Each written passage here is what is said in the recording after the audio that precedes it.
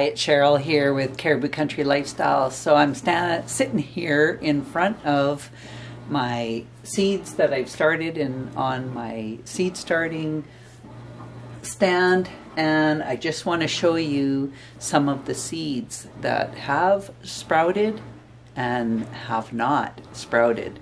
So let's take a look. Over here, those are the geraniums that I started. I started 10 geranium seeds, and I have 5 geraniums that have sprouted. These 2 are still under cover and nothing has happened. And if nothing has happened by now, chances are that those seeds are not going to start. So I'm not really even worried about them anymore. And those geranium seeds I started on February the 25th. So let's move over to my snapdragons. Now these are the snapdragons, and I started those March the 5th, and it's the 12th today. And I have a few little snapdragons. These are the Mardi Gras. So I have some that have started, but not all of them. And the same over here, this is the rainbow. I have very little that have sprouted. Not all of them, so I'm going to keep the plastic on this tray until I see a good majority of them have started to sprout. Now if I go down here, this is the begonias, and these are the ones that I started February the 25th, but these are the ones that take 15 to 60 days to sprout. Now I have over here, I have these are the peppers that I had started. So here are my jalapeno peppers, and I have quite a few that have sprouted on those. And if I look in behind, these are the cayenne, nothing has sprouted yet. Over here we have the Tabasco, nothing has sprouted yet. But here I have my eggplant, on this side is the Vittoria, and this is the Black Beauty. The Black Beauty have sprouted, but not the Vittoria. So we'll have to wait for the Vittorias. And here in the back, chamomile has sprouted back here. In front of it, my lavender has not. Next to that, this is the foxglove. A lot of it has sprouted. Next to it, I only have one little rosemary right here that has sprouted. Behind the rosemary is my little darling snapdragons. Nothing has sprouted. And here I have carnations. I have one sprout. Still waiting. Over here there's the mini mix, and most of them have sprouted on the mini mix. So I'm happy about that. That actually only took about 5 days. 5-6 days for them to sprout. So that's pretty good. Down below, I do have some that were in total darkness, and one of the trays is on a heat mat, and that's would be the verbena. And I took a look at it, and I think I only have 2 seeds that have sprouted from it so far, so I'm not going to bother trying to show you those couple of little seeds. My pansies, I just started those haven't sprouted either. So today we're going to be starting on our 3rd episode of our seed starting series. I will be starting my sweet peppers and Echinacea, some Salvia and Dianthus. So, and there's a couple more, I can't think of what they are. Let's go have a look over there. Those seeds that have sprouted, I have wrote it down in my book as far as what the date was when they started to sprout. And like with the ones like my rosemary and my carnations, I only have 1 sprout. So I've wrote that down, that 1 sprout sprouted on this day, and I write the date down. I still have to wait for the rest of them to sprout. So let's get started, and we're gonna start some of my sweet pepper seeds. We're gonna start with this hybrid gypsy sweet pepper. I grew this last year. I enjoyed this one. It has more of an elongated pepper. It is sweet, more narrow and tapered down. And I enjoyed these. I only have 4 seeds left of this one, so I'm just going to plant all 4. Take a look and see which tag is for that. So these are the Gypsy. This is what I have here is a 4-cell tray, so that worked out perfect. So there I have my Gypsy peppers. They're planted. Next I'm going to do the California Wonder, and that's a sweet pepper as well, more of a blocky type of pepper. They start out green and they go to a red color. So again, I will look, and this one is I have labeled the California Wonder, and I'm going to put 2 seeds in each of these cells. I only planted the 4 in that other one because that's all I had, but I am going to plant 2 in each, and then I will split them up, or depending on if the seed takes, I may not have to split them up. And I am going to put these into a little plastic bag. So that is the California Wonder, and I'm going to put them into a plastic bag to store for next year when I start my seeds. And plus I can see exactly how many seeds that I have left. And I'll have enough here to do seeds for next year, no problem. So I'll put those away. Next I'm going to try some of these. It's a color mix bell pepper. My sister gave me these. We did a little seed swap. I went to Saskatchewan to go visit my sister last August, and we did a little seed swap. I gave her some seeds, she gave me some seeds, and so she gave me some of these color mix bell peppers. I don't have a lot of information on them. All I have is they take 75 to 80 days to mature, and this is the one. So again, I am going to start 2 seeds in each cell. I have 4 cells. Again, and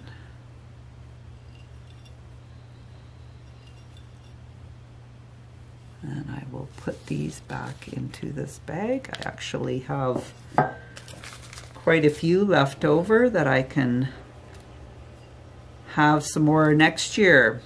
Hopefully that these turn out well. My last one is a new one that I'm doing, and it's called the Big Bertha Hybrid Pepper. And that is another sweet pepper. It is more of a blocky style pepper as well. And they can get about 4 inches in diameter and 7 inches long. And I think these ones also, they turn from green to red, it says on the package.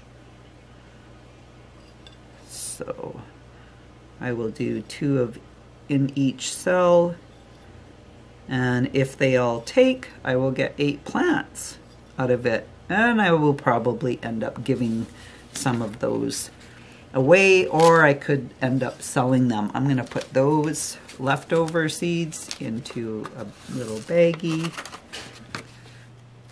and that leaves me with 5 seeds for next year. We'll see how they turn out. So that is it for planting my seeds. I'm just going to do a light layer of soil over top of it, and again, these will go under a plastic top. I'm actually just going to add them to those other pepper plants that I had started last weekend, my hot peppers. I'm just going to add these seed trays with these sweet peppers, and I'll put them under cover in the same tray. because I still have some room.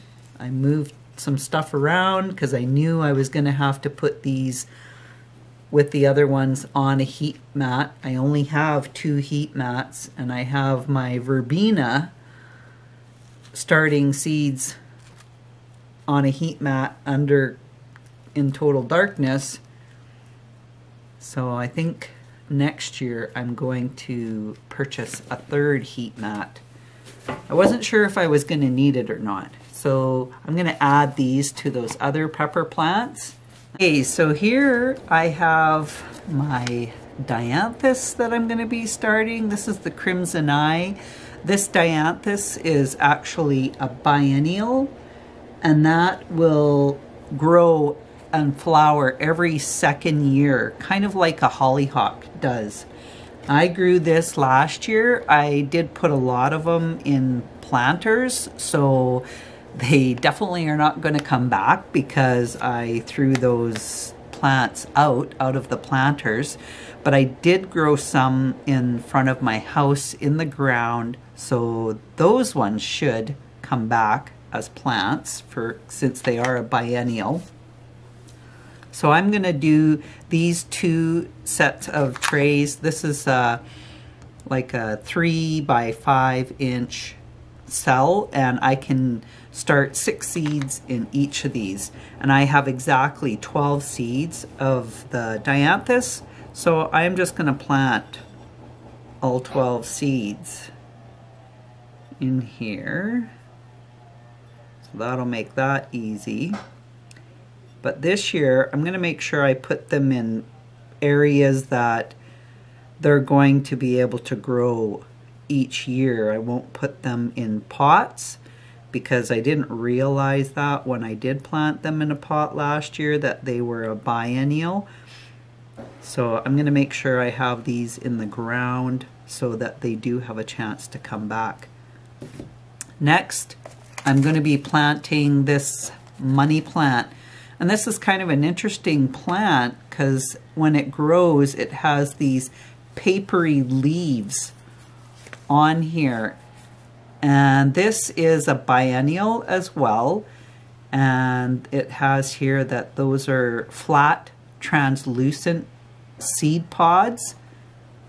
And you can use them in dried arrangements. So it says that they're a sweet scent, and they have purple and white blossoms.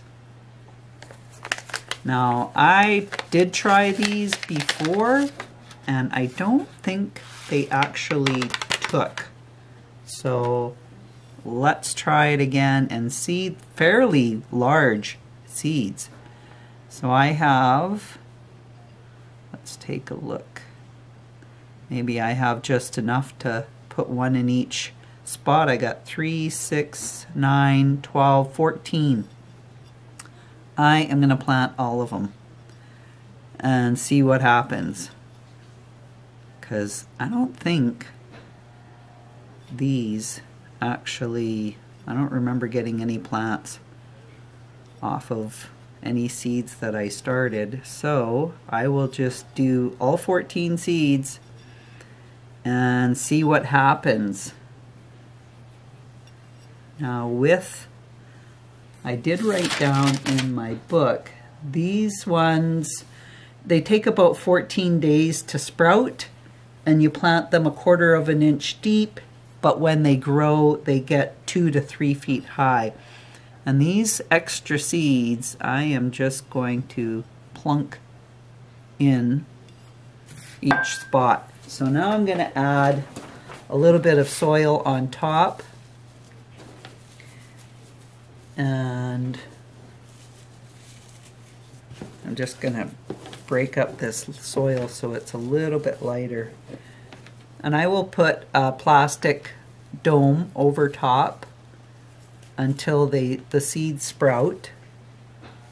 I can't remember how I planted these the last time, especially the money plant.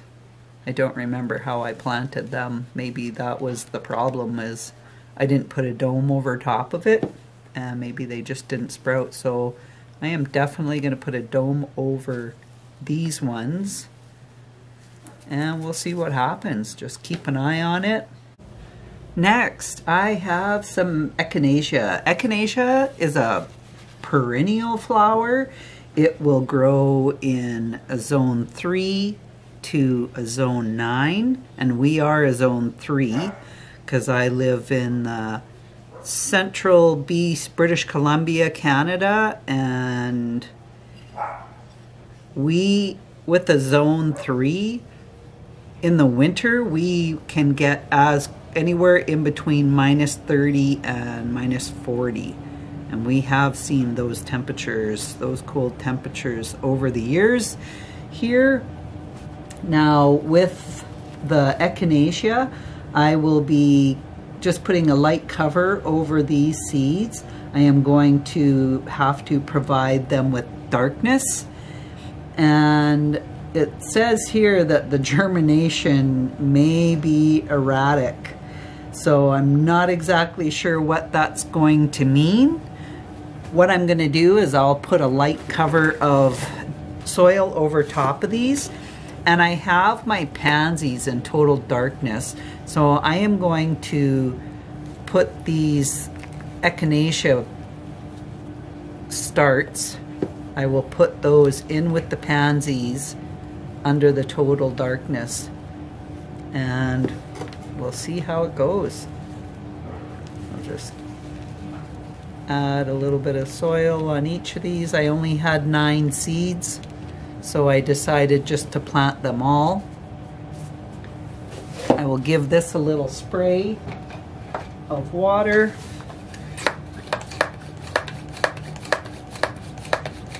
I also have a tag for these too,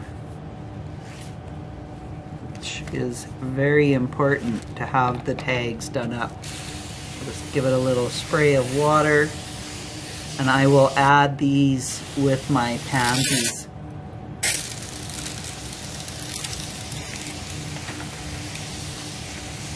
Okay, so total darkness, putting them in with my pansies, and we'll see how that works out. Or my last set of plants that I'm going to be, for my seeds that I'm going to be starting, I am going to be doing Salvia, and these are really nice. This is the Blaze of Fire Salvia, and I love growing Salvia. It has these beautiful red spiky flowers on it. They are an annual, not a perennial. And I have decided I'm going to do the Salvia. Half of this flat will be in Salvia, and then the other half is going to be the Crystal Palace Lobelia. And the Salvia, it gets 24 inches high. And I am just going to put 6 seeds in each of these 3 by 5 inch cells. I'm going to try and pay attention because I get talking and I end up messing things up. With the Salvia seeds, once I plant the seeds in here, I will not cover them with any soil. That is what is recommended to be able to get the germination of the seed for it to sprout. And the same will go for the Lobelia as well. And then once I plant these, I will just put a plastic dome over top of them and put them under the lights.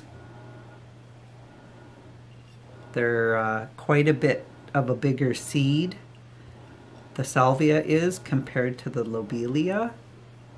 Lobelia's seed is very fine and small, and I'm sure you will see the difference once I put them on the plate.